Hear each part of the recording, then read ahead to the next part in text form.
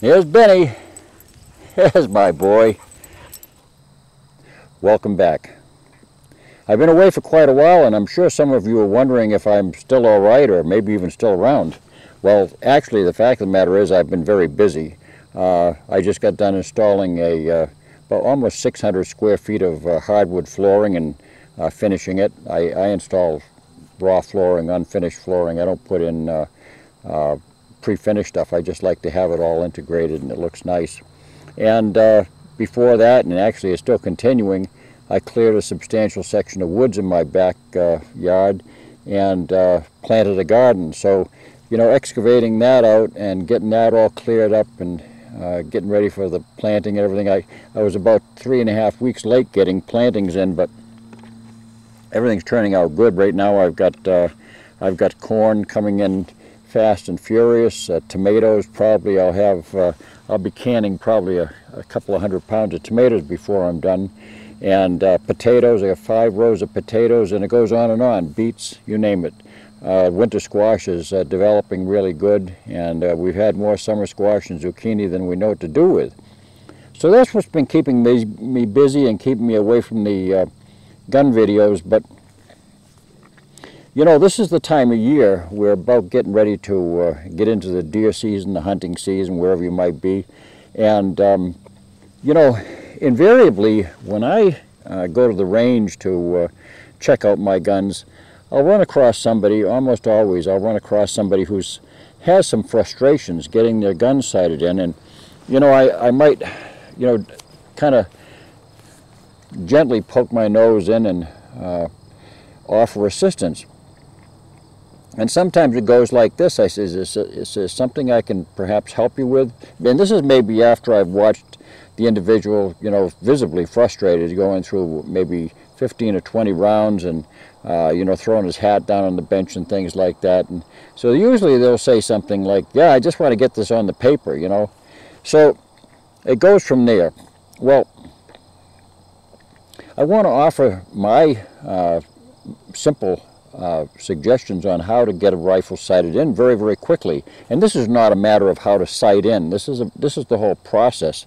There are numerous videos out there about the different ways of actually sighting in a rifle and getting your scope sighted in, but that's not what this is about. It's more all-encompassing than that. And the mistakes that I see lead to a lot of frustrations and can lead to actual errors when you're afield. You know, you can get your rifle sighted in that it looks pretty good on the bench, but then you take it out in the field and bullets are hitting far from where you actually thought they should be hitting, simply because you do certain things wrong or not aware that you did certain things wrong. Nobody wants to do it wrong. Now, I would very frequently read online, you know, well, the rifle shoots more accurately than I can. I'm kind of, you know, to me, that's an argument for mediocrity. I like to always, I insisted with my students, whether I was whether I was teaching my police recruits how to shoot or whatever, my sniper team or whatever, I always insisted on doing better than they thought they could do. And usually they could do an awful lot better than they presumed that they could, just simply by knowing the rules and knowing and understanding the very basics. Now, I've seen all methods of people trying to sight in. I've seen people try to just actually stand on their hind legs and shoot offhand at bottles and see where the bullets hit. And I suppose that might be all right if you're going to be standing on your hind legs and shooting at bottles and you don't really intend to hit anything, but that's really not sighting in a gun, and you really don't know where the rifle's hitting and where you're missing. Sometimes what you think are your hits are your misses and vice versa. In order to really sight in a rifle, understand that you have to have a reference point, and that's what the whole sighting in process is about. It's not about testing you, and it's not about testing your ammunition, although both should be good, and it's not about testing your rifle. It's a matter of taking the three and getting them all to work together. So in bench rest shooting for sighting in, we're not talking about how to bench rest shoot for precision accuracy. We're talking about how to bench rest your rifle so that you know where it's shooting and to be able to zero it in for the desired range that you wish to shoot at, for the trajectory that you wish to have. Now, I did a previous video on this a few years ago, and you can refer back to that for a little bit of detail too. But let's just suffice to say that it's important to always have a solid reference point. Get your rifle to shoot exactly where you want it to shoot, coordinating your sights, whether it be telescopic sights or iron sights or red dot, whatever you have. Make sure that that's first of all coordinated with your rifle in the way that you want to have your trajectory match up with your game distance. So I'm going to presume now that the average person is going to be shooting somewhere around 250 to 300 yards tops. You know, some people might be shooting farther, but this will work for the great majority of modern rifles, whether it be a 6.5 Creedmoor, whether it be a 30-06 or 308. You know, no matter what it is, you know, 243, this will generally work very well. Now I've got a target set up there at 100 yards, and right now I've watched in the last 10 or 15 minutes or so, the wind has really settled down. I was getting a very strong wind. It was coming from 9 to 3, from my back, in other words. And let me speak a little bit about wind.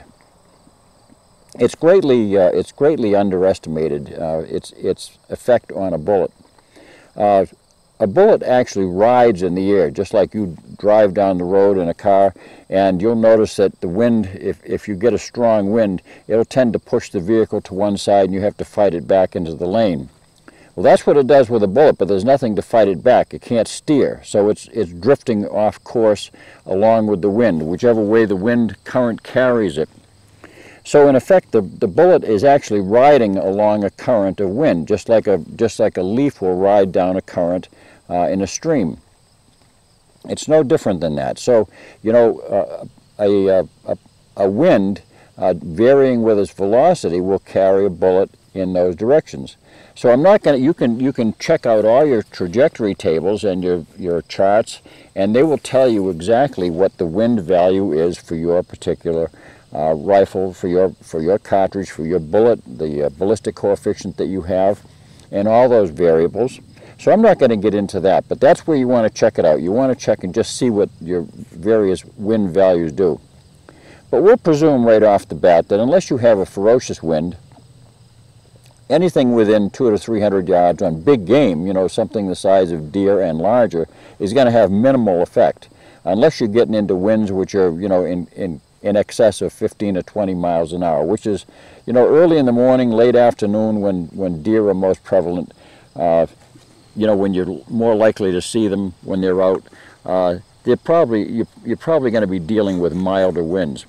But let's talk about how wind affects a bullet by its direction. Now, a wind which is traveling from 6 to 12 or 12 to 6, in other words, down your bore, whether it's toward the target or from the target, that's called a zero value wind.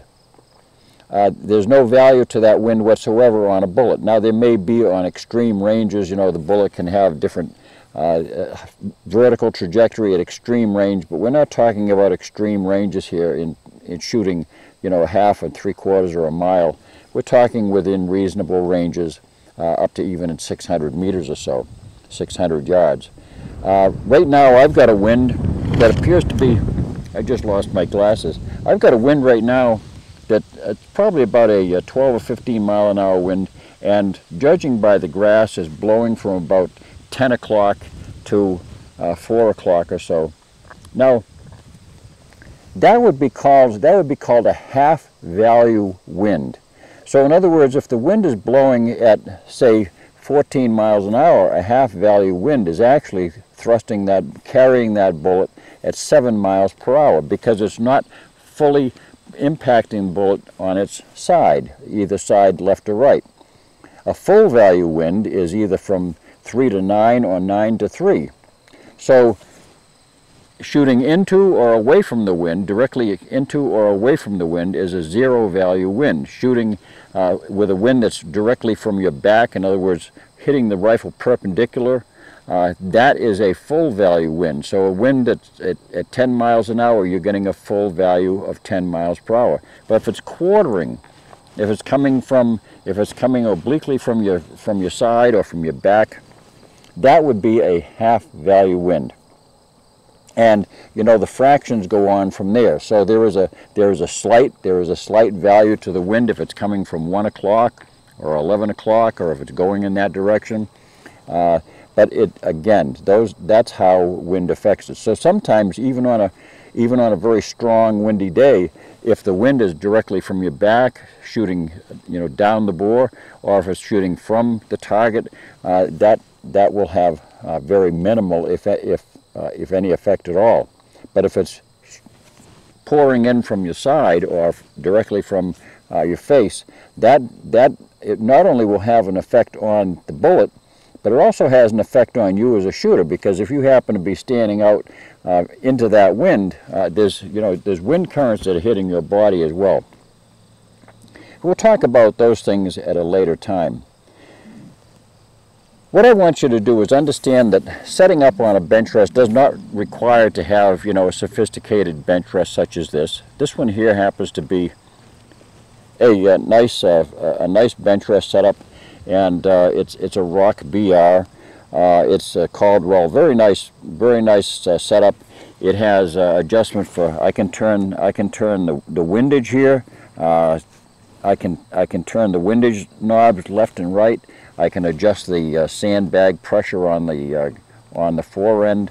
It's got a fore end stop right here, which is nice because it's not to push it against. It's just a reference point. So you can visibly just check and make sure that your rifle has returned back to that shooting position from one shot to the next. I've got a really nice protector sandbag here. This is a high sandbag with high rabbit ears, and it's got a very heavy solid leather base, firm solid leather base. I like that. You can get away with a lot of fore-end rest. The fore-end rest can be as simple as a rolled up pair of jeans tied with a string. It can be a blanket that's rolled up, or whatever it is. It should be somewhat soft, and yet not overly. You don't want to have a cushy. It should be soft but firm. Think of a very firm mattress, that sort of thing. Ideally, it can be a sandbag which gives it a good padded but firm surface that will always return back to where you were the previous shots. Ideally, it should have some sort of way to anchor it into your bench. This has some pointed toes on it here, so that I can bang it into my bench and it won't skid around. But even if you don't have that, even if you have just a rudimentary front rest, just make sure it's not a 2x4 wrapped with a piece of carpeting or something like that. I see that oftentimes at ranges. They'll leave those around for the guys to sight in their guns, and really there's nothing worse than having a rifle banging off of a hard surface. You don't want to have that. You want to have something that's soft and resilient, something that, and also too, it's a good thing if the rest has a little bit of slip to it. If the rifle can slide back and forth. Now I actually talcum powder this every now and then just to give it a little bit more slide. But more important than the front rest, I think, is the rear rest. The rabbit ears on the back. I think if you're going to invest in anything, invest in some good rabbit ears. And the rabbit ears are good because you control your fine elevation by simply squeezing these rabbit ears. And the method of taking up a shooting position. Let me turn my hat around here so I'm not getting in the way. The method of taking up a position is to make sure your feet are square and planted flat on the ground. you don't want to have them underneath you, and you don't want to have them stretched out. You want to have your feet as if you're sitting in a chair at attention. You want to get a good height so that, right now I'm sitting on a folding stool, but you want to get a good height so that you're not leaning over your rifle and you're not reaching up. Whatever you have to do to get the rifle so that when you're shooting, your head should be erect, and it should be able to fall right in line with the crosshairs, and it should have some sort of a height adjustment, something that you can. That's what I like about this. I can adjust the height on this, and I can get my sandbag lined up, and right now I can shoot like this all day long, as solid as can be. I'm going to raise this up just a tiny bit. There we go. So right now, without even having to do anything, I can get that rifle to stay right dead on that target. I can adjust my windage, and like I say, even if you don't have a sophisticated bench rest like this, these are not cheap. You know, this is probably about $160 or something. It's all ball bearing mechanism. It's really nice, and you can spend a lot more than that. You can spend as much as you want to if you go to you know, Brownell Sinclair and stuff like that. But you know, a good rest is always a good thing. But I really recommend that you have a good solid sandbag and something that you can manipulate. At the very least, make sure you have something underneath there. You got to have something for that gun stock to rest against, because if you don't have that, all you're doing is just practicing with your own shooting technique, and you're gaining nothing. Remember, you're trying to sight in your rifle. This is not a competitive issue. This is not to see how well you can shoot. Bench rest shooting is not as easy as it appears to be to a lot of people. You know, the bench rest shooting fraternity knows that there are many variables that come into play when you're shooting in bench rest. I just spoke of the wind. That's one of several factors. The other huge factor is mirage. Now today it's a bright day. The air is crisp, very low humidity. You know, this is a late summer afternoon, and so everything is very favorable right now. I don't have any mirage off the barrel right now at all. Sometimes the most severe mirage is when you're shooting in snow. You know, over snow. When you're shooting on a very cold day, a hot barrel can create a lot of mirage on a day like that. But you certainly get the soupiest mirage when you're working with hot, humid days, and especially as the distance becomes longer and your telescope becomes, your scope becomes more powerful because it compresses. It has an effect of compressing all that vapor and making it seem soupier than it really is. So what you might not see with a 4-power scope or a 3-power scope will really become thick and like looking through a bucket of oily water when it's a high-powered scope. Right now I've got this is my 222 Remington, and I said that correctly. It's a 222 Remington. The 222 was a cartridge I covered some years ago. Was invented by Mike Walker, and it was the predecessor to the 223 and the 222 Remington Magnum, which became, that case size became the 204 Ruger, became the basis for the 221 Fireball, and it goes on and on. There's so many cartridges that spawned, you know, Wildcats. So even the 300 Blackout is really the one of the children of the 222. The 222 started the whole thing out when Mike Walker invented it in 1950, and this was a slam dunk. This was the bench rest cartridge of the day, and it remained that way well into the 70s when Ferris Pindell and Dr. Palmisano invented the 22 and the 6mm PPCs. So the cartridge is very accurate. I know that it shoots very accurately, but what I want to tell you is essentially how to get set up. Now I've got to get my shooting glasses. I've got 3 rounds. Now the idea is to fire just 3 rounds. One of the frustrations I see so often is somebody will show up with a box of ammo or 2 boxes of ammo, and they shoot one shot, and then they make an adjustment, and then they shoot another shot and they make another adjustment, and it goes on and on like that until they fire 20 rounds off, and they're not getting anywhere because the bullet's not going where they wanted. Understand that unless you have a supremely accurate rifle, your bullets are not going to go in the same place each time. That's just the way it is. Even with this rifle, this is a quarter MOA rifle. Let me speak of MOA for a minute. MOA means minute of angle. A minute of angle is sub-tens. In other words, it's an angle that goes out infinitely, and it's sub-tens at 100 yards to 1 inch. At 200 yards is 2 inches. So a MOA rifle at 1,000 yards, that's 10 times 100.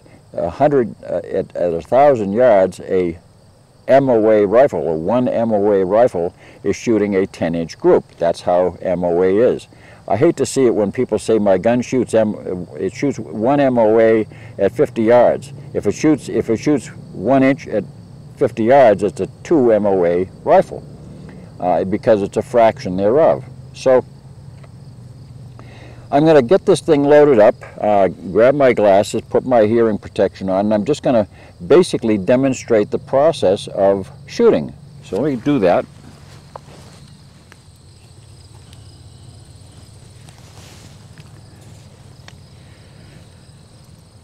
Okay, so as I said, one of the things that I see sometimes is people shooting, they fire one shot after another. You have to fire, you should fire 3 shots. There's no need in firing any more than 3 unless you happen to know that you pulled one off the paper unintentionally. But the very first thing that you should do is understand that you need to get bore sighted. From 25 yards, no greater than that, 25 yards, even 20 yards, you want to take your bolt out if you can do it, and you want to look down through your barrel and line up have a bullseye, a black bullseye. Look down the barrel. Right now I can see my target out there at 100 yards. It's very sharp and clear right down the middle of my barrel. And I want to look through the scope, and I want to see roughly, I want to be able to see that the crosshairs are pointing toward that target at 25 yards. That's where you start out. Don't bother wasting your money, wasting your time trying to get the first shot on the paper at 100 yards. You don't need to have any special instruments to do this, and you certainly don't need to go out and spend money for a laser bore sighter or anything like that. This is a simple process. It usually is done in a matter of 1 or 2 shots. You look down the bore, get the paper lined up, then look down, and the very first thing you should do before you do anything else is optically center your crosshairs. That means taking both covers off, taking both scope caps off, turret caps, and wind it gently to a complete stop in either direction. Wind it to a complete stop, then count the exact number of revolutions. It's probably going to be somewhere around 6 or 8 revolutions until it gets to the other stop. Then divide that by 2 and come back to the center. Do that with the elevation turret and do that with the windage turret, and center your crosshairs optically. If you have a rifle with decent bases and decent mounts and everything, decent rings, you're probably going to be at least on the paper at 20 yards. Once you get on the paper at 20 yards, then you want to just fire 1 shot and see approximately where it went. At 20 yards, you're not going to need to have a group, but on a large piece of paper, you want to have a good sized piece of paper. A sight and target is ideal that will catch that bullet. Please don't put up a small target or put up a bottle or something like that. From that point, make your elevation and windage adjustments, always remembering that your scope setting or your iron sight setting back at the receiver, back at this end, the rear sight, you move in the direction that you wish the bullet to move on paper. So if your bullet is shooting low, if your your bullet is striking low, you want to raise your elevation by turning this up. And conversely, if it's shooting to the left and you want to bring it right, bring your crosshair right. From 25 yards, everything you have to multiply by 4. Then you simply bring the target out to 100 yards. You're probably going to be within 3 or 4 inches or less of the bullseye at 100 yards. Then you repeat the process. So let me get my hearing protection on here.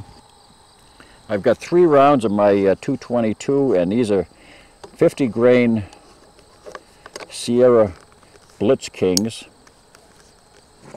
Beautifully accurate bullet. Kind of expensive, but very, very accurate. And it happens to be these. You notice that bolt went down very firm, and that's because these cases are just they're just necked.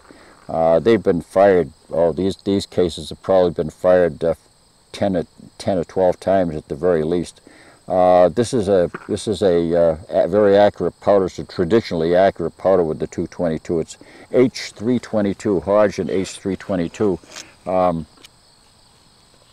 So let's see how this does.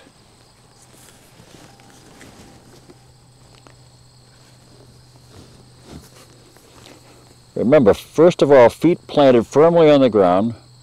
I want to get my both arms should be here. You don't want to have one hand out here.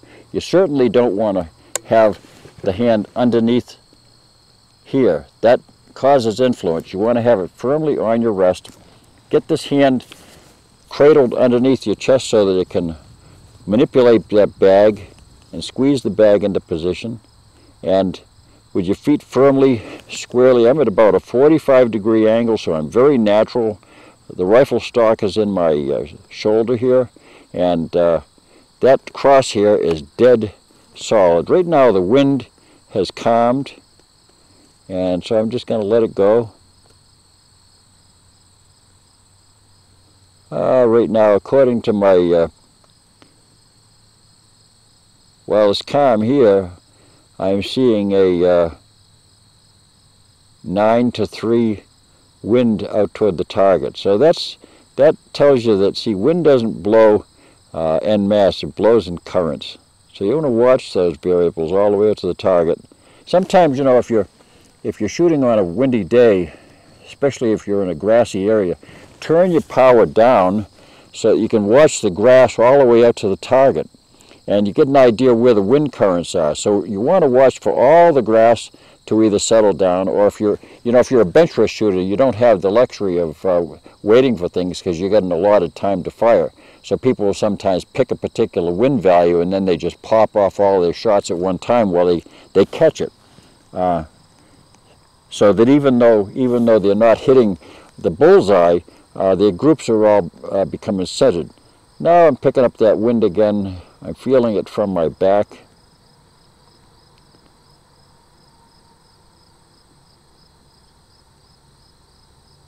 All right, I'm going to let her rip.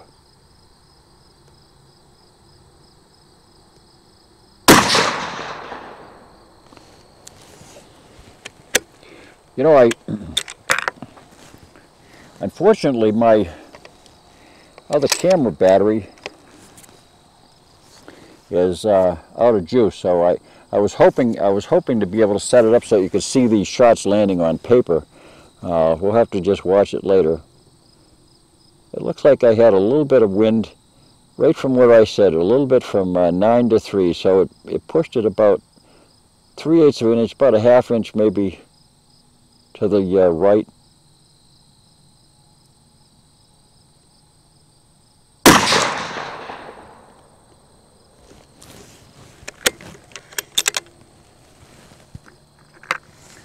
.222, I just love this cartridge. It was my first high-powered rifle cartridge. I had a L461 Seiko Vixen rifle back in the 60s, and it was such a superb shooter. That's what I got when I was shooting my first woodchucks with a high-powered rifle, and man, oh man, out to 300, 350 yards. You know, it's categorized as a 225-yard cartridge, but you know, it's so accurate. You can lob them in there any distance you want. So here we go.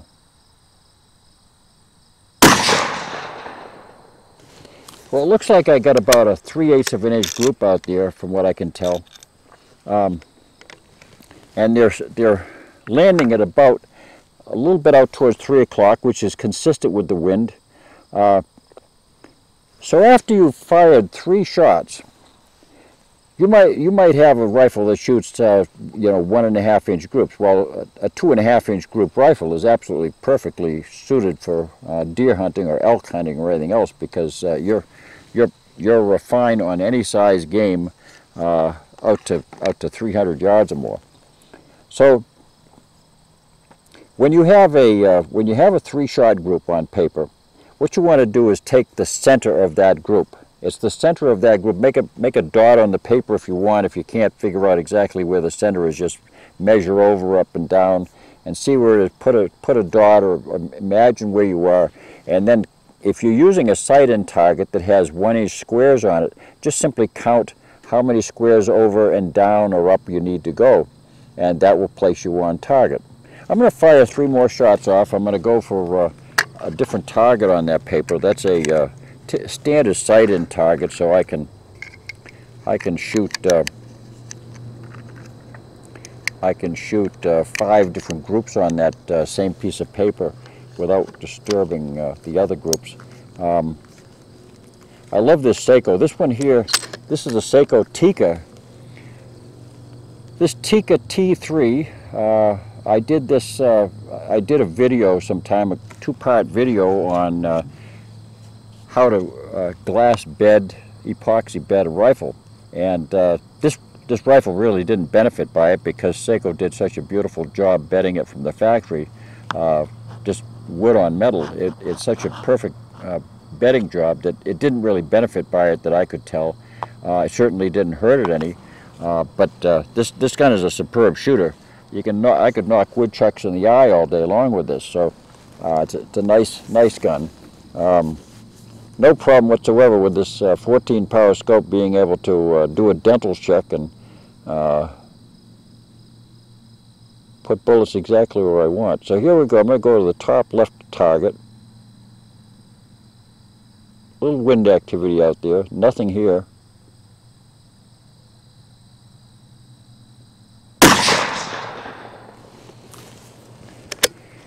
And it wandered exactly where that wind activity was. It's a little swift out there. I'm shooting into the side of a hill, and I think the wind is gathering against that hill like it would against a tall building, and I can see the vegetation on the side of that hill kind of leaning heavily. So, but that's all right. We're just still a very nice group. But I'm just going to keep on shooting.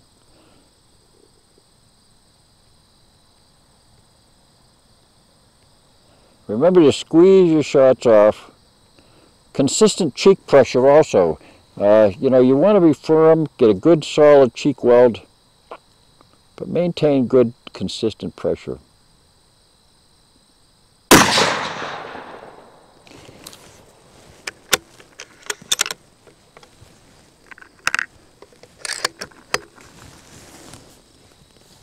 And I'm pushing that rifle back at the forend back to where it was, so it settles back into place. Now I'm getting a strong wind. The wind direction is changing back here. So it's funny. The wind is coming right now. It's coming from my 5 o'clock.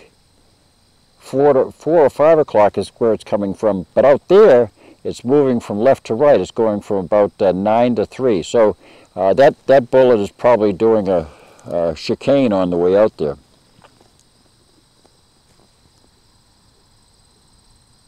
Now the wind is coming over my left ear. It's moved from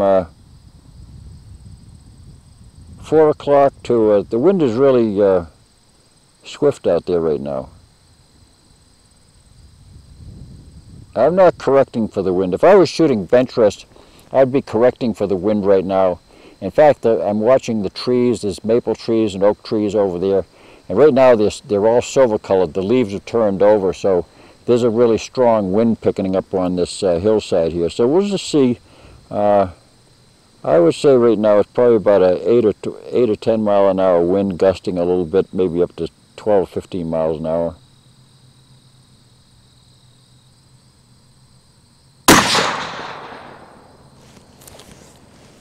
Everything about that target right now is telling me exactly what the wind is telling me.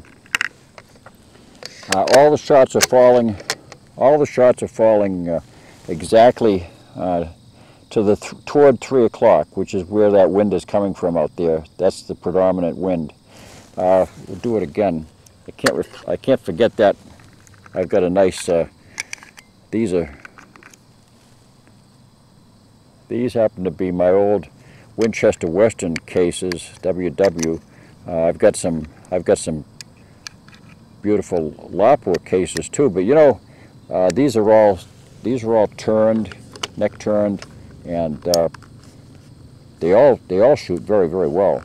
My Lapua cases are more consistent in terms of weight, which means the volume, they're more consistent in terms of volume, and that makes a difference in the group size. I'm going to go for the top right target now. And I'm not correcting for the wind, as I say.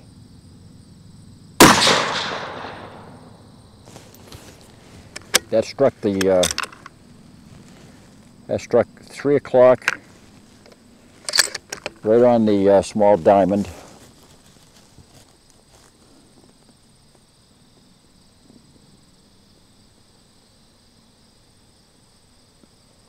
This trigger is a 2 1/4 pound trigger. It's just nice and crisp.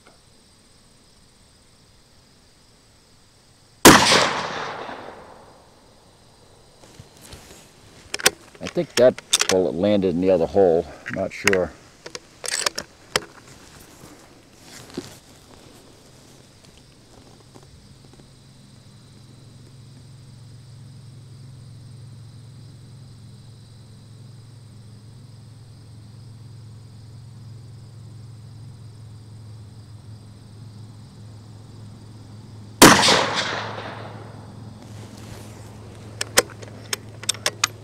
That one might have suffered a little bit of velocity change. Might have been, that one struck down about a ½ inch beneath the others. See if I can find that case. Okay, so we're back in business. Fire off the next 3 shots here. But you know, I can't. I've had a lot of very fine, accurate rifles and several Seikos through the years. This is my first Tikka. This here shoots as accurately as any of the Seikos I've had. What makes the Tikka unique amongst the Seiko family of rifles is that they use one receiver. By using one receiver, they can use that basis for every caliber, whether it's 30-06 size cases down to 222 in this case. That's the owners of the property they're out on their Harley. So the rifle, the base of the rifle, the cost is kept down by using one receiver and modifying the magazine for different lengths. You notice this magazine right here has got it's blocked in the back so that it handles these short cases. So this will handle up to, say, 223 size cases, and it will also handle by blocking it for medium-sized cases or 30-06 size cases. You can use the full length of the magazine. So it keeps the cost of production down, I suppose, and keeps things simpler. You know, the wood is not all that exotic. It's a nice piece of walnut, but it's fairly simple. The checkering is I would say is some sort of a laser carved checkering or something. It's utility. Everything about it is a utility grade rifle, but it's an extremely accurate rifle. Free floated. This has got 50 thousandths of an inch clearance all the way around the barrel, the same as. In other words, I can put 5 business cards around that, each business card measuring 10 thousandths of an inch. It's a very functional rifle. So for those who want to have Seiko accuracy and Seiko reliability, you can't go much better than this. I would say that it's not as fancy as my Winchester Model 70 featherweights. I love those. Those are my favorite rifles of all, and I really can't say enough about free floating. Free floating and glass bedding, they both go together. This system here uses a two-point bedding system, the same that I use, even from the factory. In other words, it's bedded at the 2 action screws. So let's fire off some of these shots here and see what it does.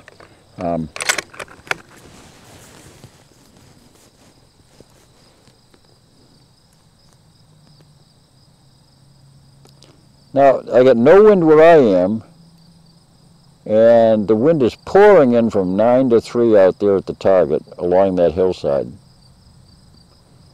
And now the wind is coming from my back.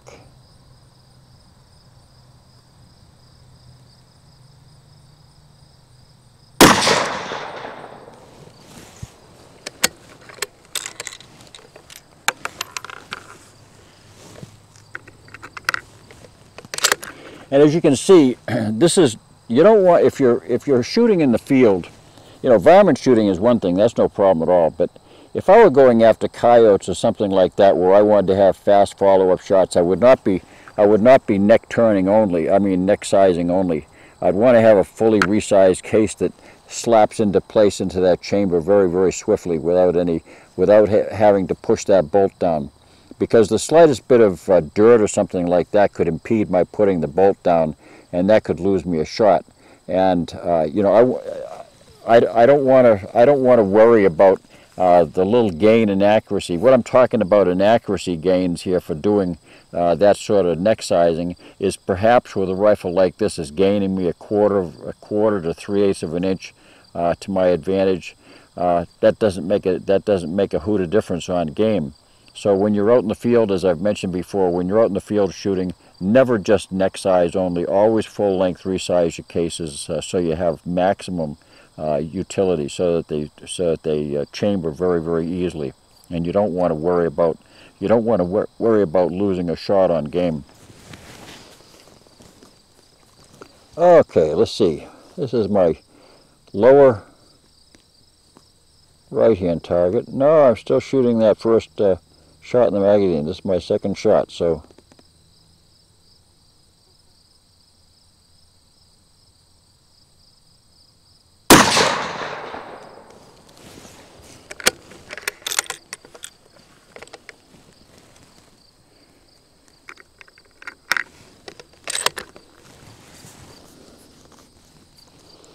the 222 is a murderous cartridge on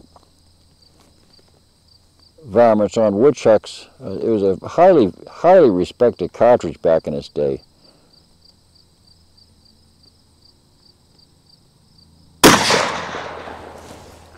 Very mild-mannered.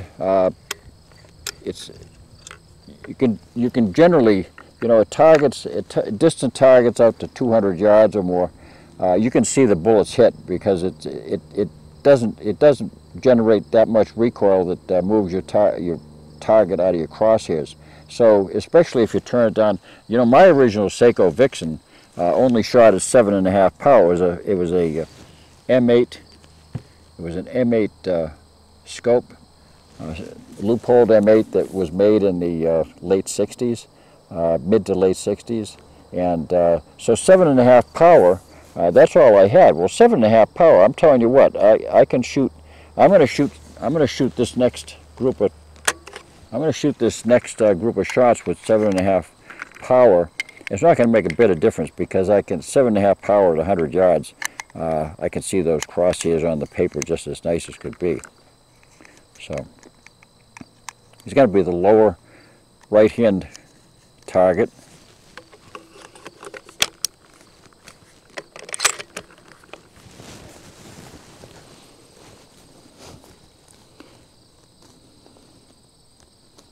That's my favorite long-range big game scope is 7.5 power, 7 power, 7.5 power. 8 power maybe. That's as much as you need for big game.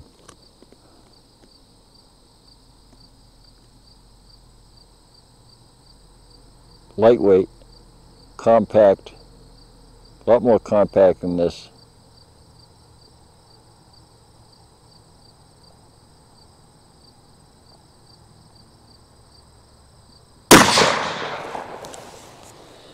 With 7.5 power that's set on right now, I can take, you know, the small bullseyes on a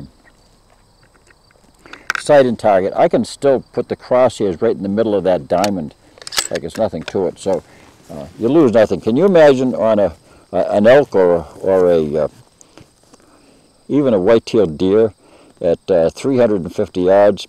Nothing to it. I mean, I can lay that crosshair exactly where I want on his brisket.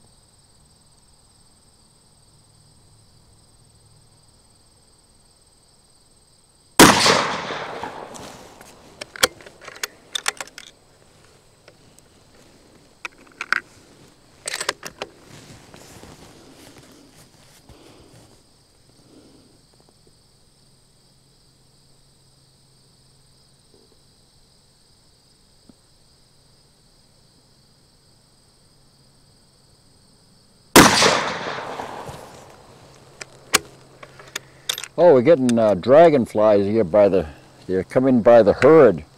I love that because they eat up all the bugs that eat us. So I've got huge dragonflies. These are, I mean, they're like biplanes. They're gorgeous. Eating up all the black flies and mosquitoes that are hovering around here. They're doing a great job. Damselflies too, I see those. Those are the small ones. Really nice. So that's it. So